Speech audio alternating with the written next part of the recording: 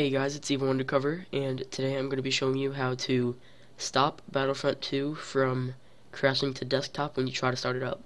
Now, I've been having an issue with this with a few of my games, and I've seen a lot of things saying, oh, just disable your sound and it'll work, but I like to play with sound, so here's a way to fix it without disabling your sound. Now, what most people would normally do is just create desktop or shortcut to desktop like this and launch it from there, but no, that's not what you want to do in this case. You want to open up your file explorer and go to where your Steam is installed. So for me, I'd have these all have Steam games on it, but go to the disk that it is installed to. So my local disk C is where I have mine installed. Go to Program Files 86 for 64-bit and Program Files for 32-bit. Go to Steam, Steam Apps, Common, Star Wars Battlefront II, and Game Data. Now, right here, right click right here, send to desktop. Then you'll have this.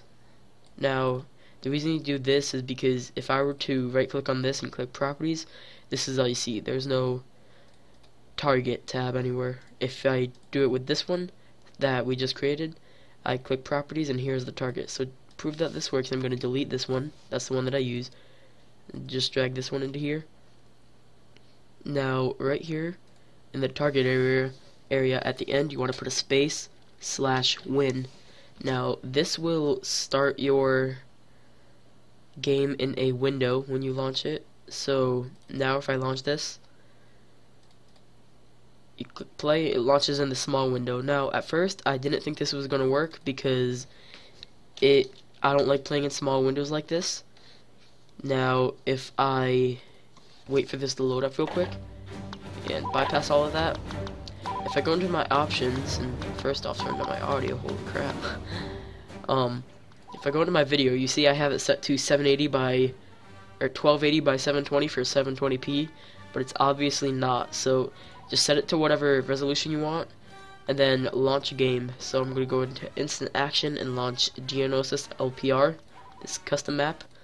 And now as you can see, when I launch it, it fixes the resolution to go to 720p. Now this will work, and yeah, so you can see that I can play perfectly fine now, and that it is a bit smaller than it should be, but or it could be if I were to play in full screen, but as you can see, it is working, and I do have sound.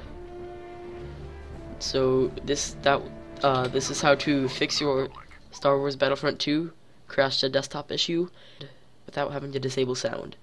So yeah, I hope you guys enjoyed. Rate, comment, subscribe. Hope this helped you guys out, and I will see you guys later. Peace out.